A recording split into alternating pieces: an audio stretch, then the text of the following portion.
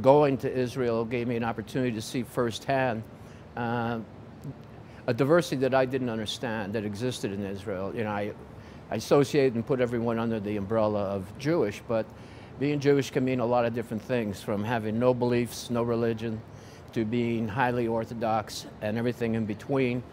I also learned a lot politically, that unlike, even though the U.S. and Israel are both democracies, Israel has no constitution.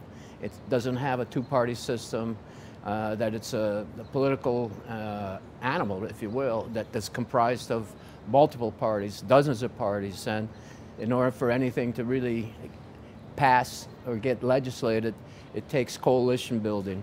So that was a huge difference that I saw politically between our two countries.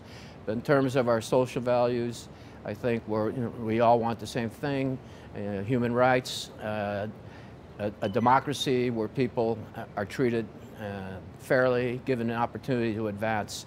And that's all there in Israel.